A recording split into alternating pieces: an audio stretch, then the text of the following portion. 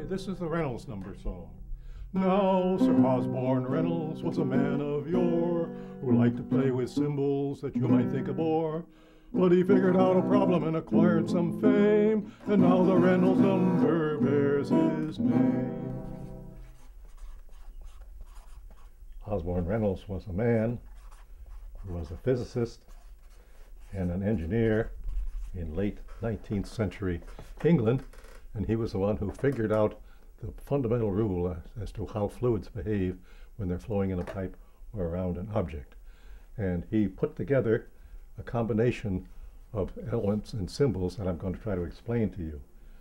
D stands for diameter of the pipe, or diameter of the ball, or diameter of the rocket. V stands for velocity. That's the velocity at which the fluid is flowing in the pipe or around an object or around a shell or submarine. Then we need some properties of the fluid. Now, one of the properties is the density, but since we've already used D, we're going to use a Greek symbol, which is rho, which stands for density of the liquid or the gas. The other property of the fluids is the viscosity, and we use the Greek symbol mu because we've already used a V for this. So this is mu, and it stands for the viscosity of the fluid.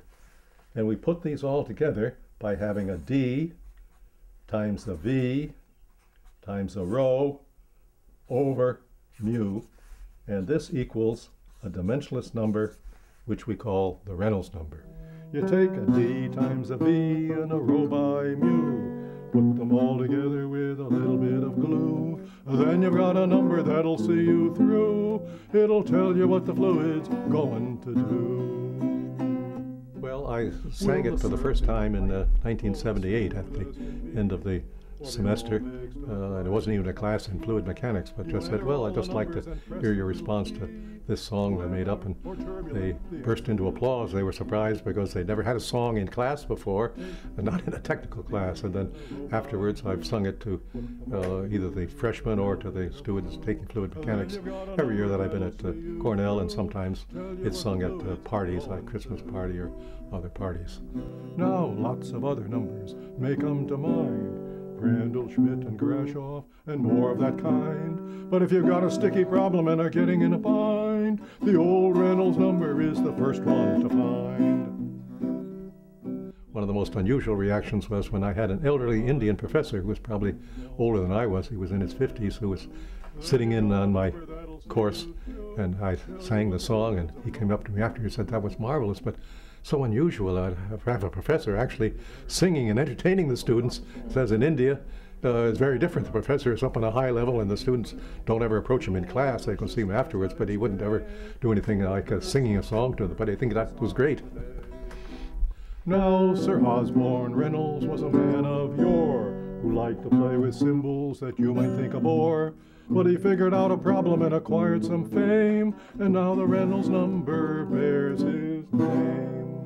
You take a D times a V and a rho by mu, put them all together with a little bit of glue, then you've got a number that'll see you through. It'll tell you what the fluid's going to do.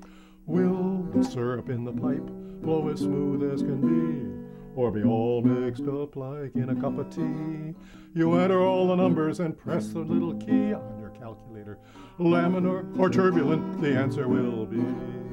So you take a D times a V and a rho by mu, put them all together with a little bit of glue, then you got a number that'll see you through, tell you what the fluids are going to do. Now lots of other numbers may come to mind, Brandl, Schmidt, and Grashoff, and more of that kind. But if you've got a sticky problem and are getting in a bind, the old Reynolds number is the first one to find. Take a D times a V and a rho by mu, put them all together with a little bit of glue, then you've got a number that'll see you through, tell you what the fluid's going to do. Now it's really very simple, so the profs all say, But the gall-darn dimensions keep getting in the way.